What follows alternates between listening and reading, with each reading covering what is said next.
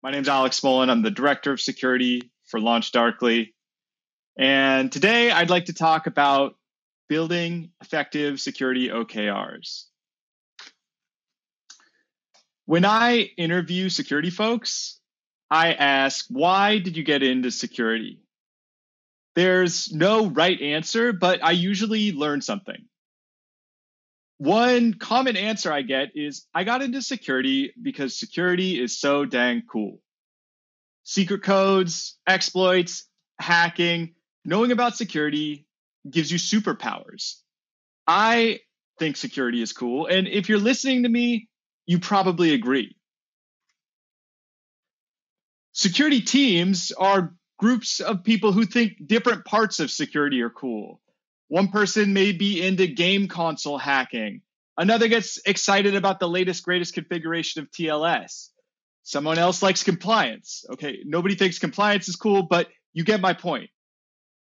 Not everyone thinks security is cool. You've worked with these people.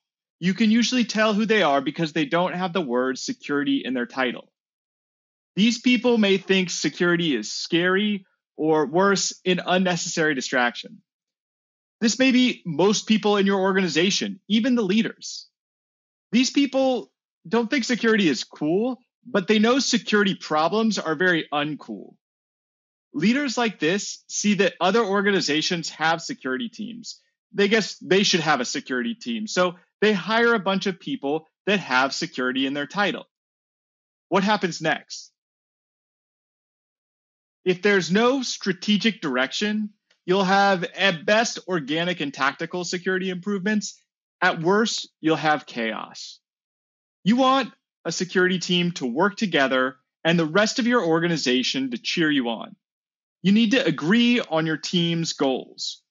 Once you've agreed on clear goals, you can determine how good your security team is at meeting them. It's not an easy thing to do. Your sales team has revenue, your finance team has profits. Sure, revenue and profits are important, but what about this new vulnerability that everyone's talking about? Should you spend time fixing it or building security training or hiring? Your security team will struggle if your goals are vague and you don't agree on how to measure impact. People on your team will work on whatever they're interested in because there's no clear mission. Other teams will avoid you because they don't understand how your work helps them. Your organization will hesitate to give you the time, money, and other resources you need because you won't be able to show them what they get in return. I'm going to talk about how objectives and key results, or OKRs, can align our incentives. Using OKRs, your security team can do meaningful work that everyone in the organization values. I'll start with a brief discussion of what OKRs are and why they're important. Next, I'll talk about what good security OKRs look like. Finally, I'll discuss our team's process for building effective security OKRs. OKRs are a management methodology that helps to ensure that the company focuses effort on the same important issues throughout the organization. Just like free lunch cafeterias and Kubernetes, OKRs spread through the tech ecosystem because Google uses them. Andy Grove developed OKRs at Intel, and John Doerr brought them to Google. If you want to learn more about OKRs, I'd recommend checking out their respective books, High Output Management and Measure What Matters. As a quick summary, OKRs have two parts, objectives and key results. An objective is a goal. And in an OKR system, it's important that you write down and communicate this goal. It should be significant, concrete, action-oriented, and inspirational. Key results map objectives to the outcomes required to reach them. Key results should be specific, time-bound, aggressive, realistic, measurable, and verifiable. You can apply OKRs to any situation. My objective for this presentation is to keep you engaged for a half hour about how to build security OKRs. I can measure that if there's a survey afterwards that asks the audience how engaging the presentation was. But I could have other objectives. If my objective is to raise my profile, then maybe I want to see increased LinkedIn connections. If I want to influence your behavior, then maybe I want to count the number of people following up saying how this talk changed their life. This presentation was an investment of time and effort. So I could use OKRs to express what I want to see in return. Why are OKRs becoming more and more mainstream? John Doerr's book calls out 4 OKR superpowers for organizations. First, they help you focus on what's important. When you work at a software organization, there are hundreds of problems you could be solving. The pace of technology is a mile a minute, and there's always a new framework, process, or tool. OKRs reduce the number of things you need to do, and they increase your focus. OKRs also make sure that teams stay connected. It's sort of like turn signals. OKRs let teams say where they're going so that other teams can follow or get out of the way. Without communicating, you end up with duplicative works or gaps. Key results pinpoint when and why you did or did not achieve your objectives. This drives accountability, which means opportunity for growth and learning. Finally, OKRs let you set your bar and expectations high. Google considers hitting only 70% of a key result a success. Setting tough goals improves performance. We all seek the same ability to overcome challenges and face adversity. Well-crafted OKRs give us the same hit of dopamine as we get from beating a tough video game. It builds engaged teams. The OKR process varies from organization to organization. Usually, there's a quarterly cadence for planning and communication. You could have OKRs at the company, team, or individual level. During the quarter, you measure your progress. If the circumstances change, you may request a change to your OKRs. At the end of the quarter, you assess your performance and start the process over again. One way to build OKRs is to have cascading OKRs. Company objectives guide the formation of team objectives. Team objectives guide the formation of individual objectives. This ensures that company objectives remain in the forefront and drives focus. It can lead on missing out on insight from folks on the ground level. In my experience, some of the best ideas come from individual contributors. Even if you have cascading objectives, make sure to include bottoms-up ideas in your OKR plans. I assume you now believe in the power of OKRs, or maybe they're mandated for your organization. Either way, how should security teams use them? The first part of OKRs is objectives. What are some properties of objectives that are important for security teams? Security objectives should make sense to people outside the security team. They should support the organizational mission. I did some research for this presentation by searching for articles about security OKRs. I ran across some objectives like improve the security of the web application. It's okay, but it's incomplete. How does that align with what people in your company who don't have security in their title actually want? I worked as the security lead at an education technology company called Clever. I was responsible for defining security strategy and measuring its effectiveness. Clever had a strong culture of OKRs. Our head of product came from Intuit and led a very well-organized top-down OKR process. The executive team decided on the company top-level OKRs, and each team had cascading objectives that supported these high-level company goals. Security is a big priority at Clever. It holds over half the kids in the US' personally identifiable information. I still struggled to express what the security team was trying to achieve at a high level. One day, I was walking with the security team's product manager, and we had a breakthrough. What security outcome did we want? 0 high-severity security incidents. Despite its simplicity, the executive team bought into this, and our team got a spot in the top-level company OKR spreadsheet. The next challenge was figuring out how to achieve that objective, but at least we knew we could build our roadmap with the destination everyone understood. Once you've figured out an objective like zero high severity security incidents is what matters, how do you achieve it? For me, it boils down to the most important concept in information security: risk. The probability that something bad happens and the cost that it has to the organization. It should be clear how security team objectives reduce risk. Remember the mismatch. The security team wants to work on cool security things. The rest of the company wants to prevent uncool security problems. Risk is the way to align these perspectives. Risk is like the physical laws of information security. It's the reality of what we're doing. Take an observation like that's a vulnerability and we should fix it. That's shorthand for a longer explanation.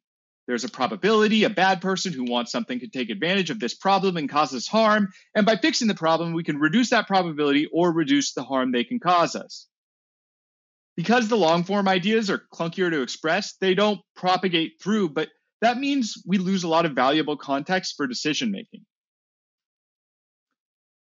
I was part of the original security team at Twitter, and for a time, I was responsible for account security. In those days, a lot of people's Twitter accounts were getting hacked. If someone with 10 followers had their accounts hacked, nobody cared. But if it was a celebrity, or even worse, an advertiser, people cared.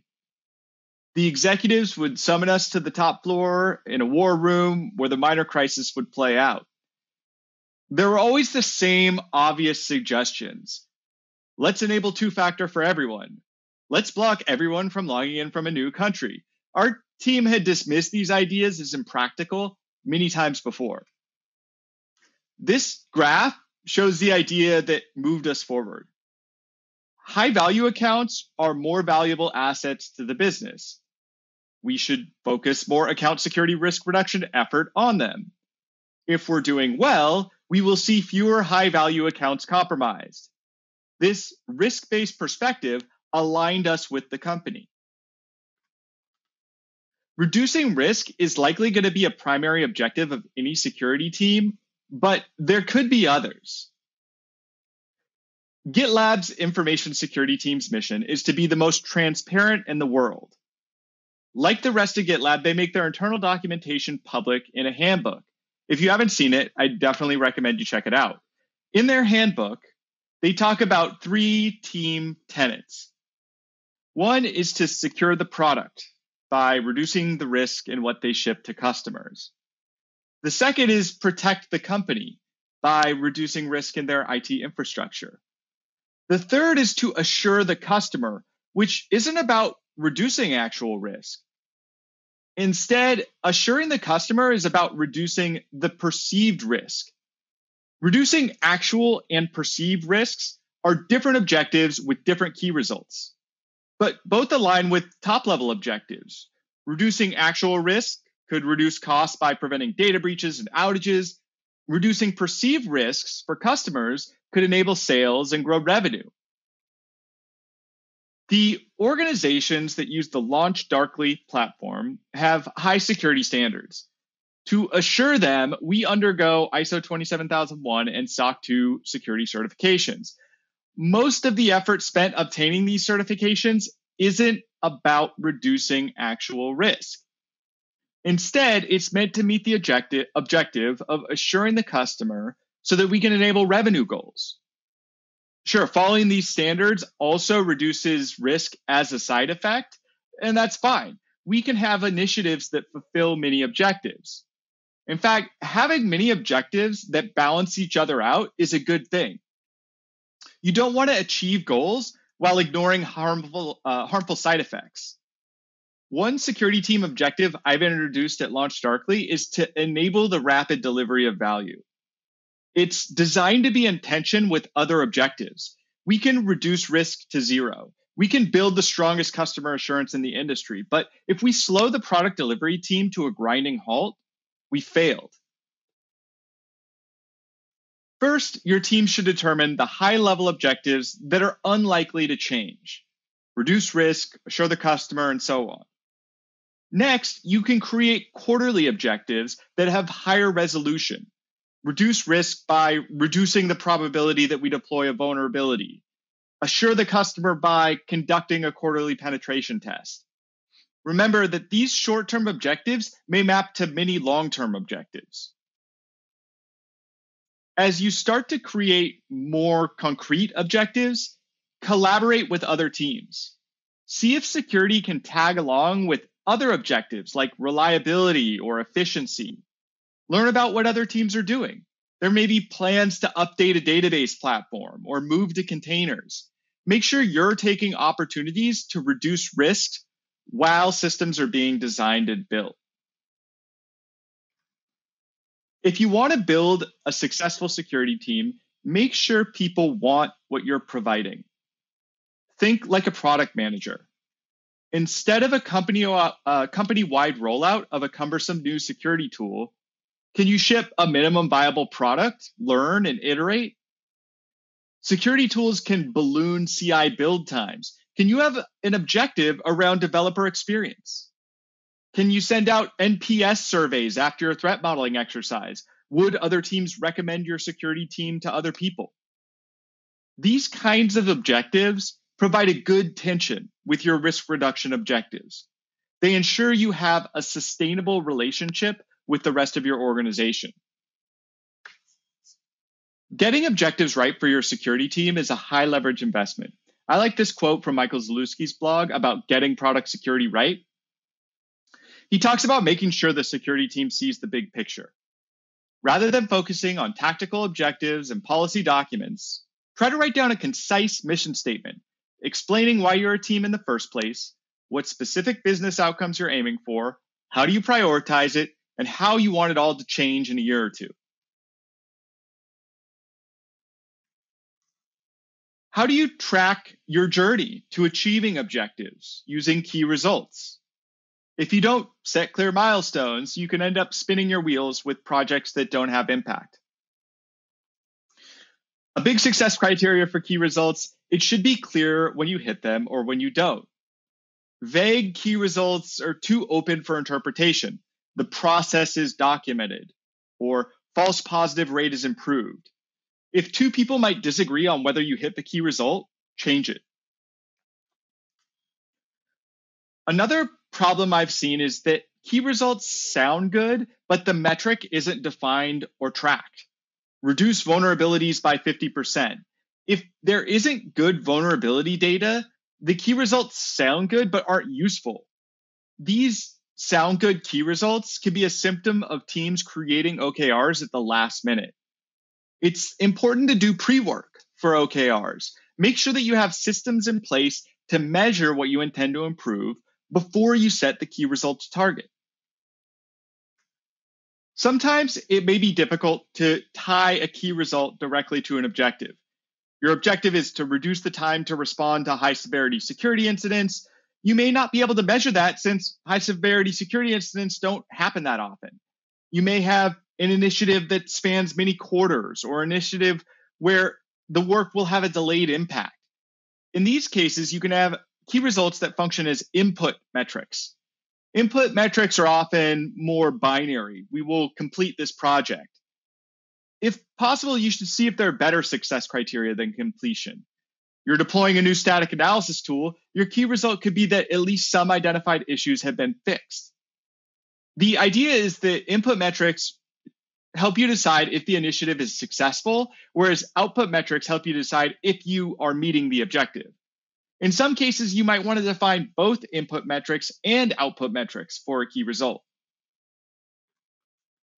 I've been partway through quarters and realized that our team is headed in the wrong direction.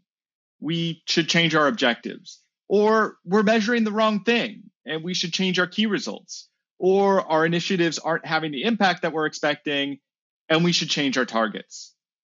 A well-defined way to change an OKR process helps you stay agile and accountable. It's easy to get complacent in security. The overhead of finding and fixing bugs can keep you on the treadmill. It can prevent team members from growing their impact and their careers. Define the direction you want to go with an objective and the criteria for what it looks like when you'll get there with the key result. You can set aggressive key results and give people ownership and autonomy to meet them. It's a great way to get creative solutions to problems, and it gets people engaged in their work. Another big failure mode with key results is to set and forget. If you don't track whether you hit your target, you won't improve. Discipline around planning might not extend into grading and analysis. You should track whether you hit key results and make that tracking public. You should seek to understand why you didn't hit the key results in order to improve.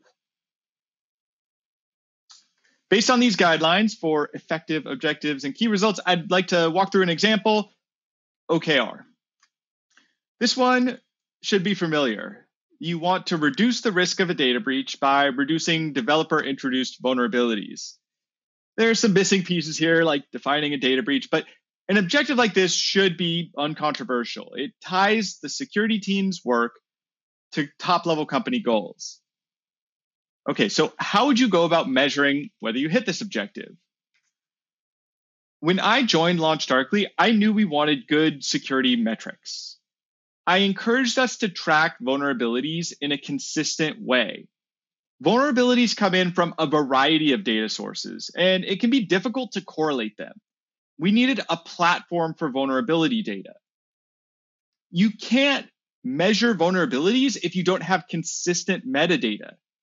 We use Jira as a single source of truth for tracking vulnerability information. We created custom issue types with the required metadata fields. First, you have type, which is important to standardize. I found the HackerOne page called Types of Weaknesses to be a really good starting point. It uses a subset of the common weakness enumeration list. Next, you can use a severity scoring system, something like CVSS. We identify service and team to track trends in where our vulnerabilities exist. We also track what identified the vulnerability, bug bounty, pen test, etc. Finally, we track the time introduced, identified, and mitigated. Using these times, we can measure the speed of our vulnerability remediation efforts. To clarify how risk ties to vulnerabilities, we use standard titles for tickets. We state the problem, not the fix. We use the summary to describe the impact of the vulnerability. It should be of the form, this would allow an attacker to. Another important thing is to weed out potential vulnerabilities or weaknesses. We have a triage bug bounty program. We have regular manual penetration tests. These rarely turn up false positives. We also have vulnerability scanners across our layers, operating system, cloud, web, code, where we tend to see a lot of noise.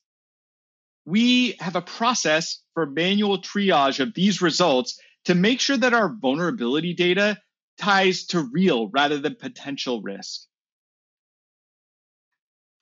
Once we have good data, we can start to track metrics. Some examples of objective measurements we have include the time to detection of vulnerabilities, the time to remediation of vulnerabilities, the average vulnerabilities per time period, and we can slice and dice these by vulnerability type, team, service, source. So our objective was to reduce the risk of a data breach by reducing probability of a developer introducing a vulnerability. We can now state our key result as a hard metric. We're going to reduce the average time until identification of vulnerabilities by 50%. This should reduce the probability of a data breach because we're able to detect the vulnerability before an attacker can exploit it. We can measure with a simple calculation. We sum the time deltas between the introduction and identification of a vulnerability and then take the average. If you have a single source of truth for vulnerability data, you can dump it to an analytics tool and create a dashboard that people can check on progress at any time. Having this well-defined key result makes the impact of initiatives much clearer. You want to implement a static analysis tool in order to reduce the time to find vulnerabilities. The OKR links this initiative with the top-level company goals. Sometimes you work backwards. You think that a security project is important, so then you describe what impact it will have with a key result, and then figure out how that ties into objectives. It works the same in reverse. Another style of OKR you could consider is to use risk itself as a metric. Measuring risk isn't a new concept, but I think it's still underused. I found a couple of resources useful for understanding how to operationalize risk as a metric. One is the book, How to Measure Anything in Cybersecurity Risk. I wanted to share some key concepts I took away from it. The first, if your risk assessment is bad, your security is bad. So if risk assessment itself is a weakness, then fixing risk assessment is the most important patch a cybersecurity professional can implement. The second is that we're always doing probabilistic risk assessments, whether we know it or not. Those who think of probabilities as only being the result of calculations on data and not also a reflection of personal uncertainty are presuming a particular interpretation of probability. Also, objective data is best, but expert estimation, even with small amounts of incomplete data, is effective. Finally, rather than using risk matrices, high, medium, low, probability, and impact, you can measure risk as dollars. This gives you meaningful quantitative data that you can do math on. You can compare cybersecurity impact to other areas of the business. You can set budgets. This is hard to do when risk is abstract and subjective. I'd recommend this book, but it does get a bit dense. It's a foundational shift in how to think about cybersecurity risk. There are some templates on the website if you're looking to get started. Ryan McGeehan's blog posts on simple risk analysis are a more concise take. He describes how to measure risk with expert forecasting. He describes using expert estimation to forecast risk. First, you choose a risk to measure. Then you forecast values that describe it. Next, you mitigate the risk in some way. And finally, you forecast again, measuring your progress. He has another blog post about using this process to create OKRs. He suggests starting by writing an objective with a probabilistic risk scenario. An example scenario, an adversary accessing production from a developer laptop in Q3.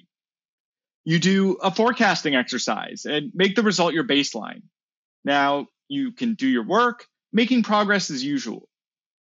At the end of the quarter, you do another forecasting exercise and compare it with the baseline. You can measure risk as a metric or use the language of risk to clarify impact. Either way, spend time documenting how your security work ties to risk. It's critical for effective OKRs. I hope you have a better idea now of what good security OKRs look like. I'd like to share our team's process for building our OKRs. First, we assess and do a postmortem on the previous quarter's OKRs. We discuss what worked and what didn't. This drives accountability and learning. If we didn't meet a key result, we may want to try again, or we may want to change it, or we may want to take a whole new approach. Next, I like to gather ideas from the team using a bottoms-up brainstorming exercise. I like to encourage people to gather ideas for things to work on for the next quarter beforehand. I remind them that to be good advocates for an idea, they should come prepared with data. They should be able to show the impact of their proposed projects. During the brainstorming exercise, I get people to write down their ideas on Post-it notes. Each person puts them on a wall, clustering related ideas, and after narrowing down our ideas to a set of common themes, we run a voting exercise. Each team member ranks their top 5 ideas. We then calculate the priority of each project according to the team. A good way to support this exercise is to do some pre-work. I've done a few different things you can try and see if either works for you. First, there's an informal risk exercise. I asked the team to come up with the most likely and impactful risk scenarios. What keeps people up at night? Where do we know we don't have adequate protections? What stories have we heard about trends that make us concerned? Prompting ourselves in this way can help frame the brainstorm. Another tip is to ask everyone on the team to read an article, book, or paper, or watch a video together. I've used the video of Clint Gibler's An Opinionated Guide to Scaling Your Company's Security talk from AppSec Cali. It's a great compilation of talks from leading application security teams. This can help open you up to more ideas, leading to a more creative brainstorm. After our teams brainstorm, I reach out to other teams to get a sense of their quarterly OKRs. The DevOps or IT team are often leverage points for security efforts. Where possible, I like to establish shared objectives. I use the two sides of a bridge analogy. We agree to build out separate parts of a complementary project that meet in the middle. You deploy MDM, we configure the security policies in it. You build the observability dashboard, we add the authentication and access control layer.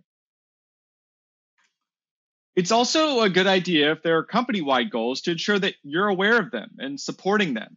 Are there any new initiatives that need security focus? It may reduce our team's bandwidth. At this time, we should have the materials for a good first draft of OKRs. Since I have to make prioritization decisions, I need to decide what to cut. I rank the projects based on their impact and effort. There are two other things to consider. One is confidence. How likely is this to result in the impact we're expecting? Am I comfortable taking on a high-risk, high-impact project? The second is cost of delay. A risk that exposes the organization today is higher priority than something that prevents a future problem. As I prepare my draft OKRs, I make sure to document exactly what we plan on accomplishing. I've seen many OKRs that are just a few sentences. I like to write up the details. How does this objective tie to higher level objectives? Why did we focus on this objective over other objectives? How are we measuring the key result? How did we choose the target for the key result? I then communicate my OKRs to the organization for feedback and alignment. Once the OKRs are set, I start assigning ownership to the team. In my one-on-ones, I ask what people want to work on, what they think is cool. Then I assign them the responsibility for meeting the key result. It's a great way to build autonomy. At this point, the team starts documenting project plans, and as the quarter progresses, we have a monthly check-in on projects and key results. If it's clear we're not going to hit a key result, we consider changing it. The goal here is to create more and more predictable outcomes, which let us place bigger and bigger bets. Thanks everyone for listening, and now I'll answer any questions.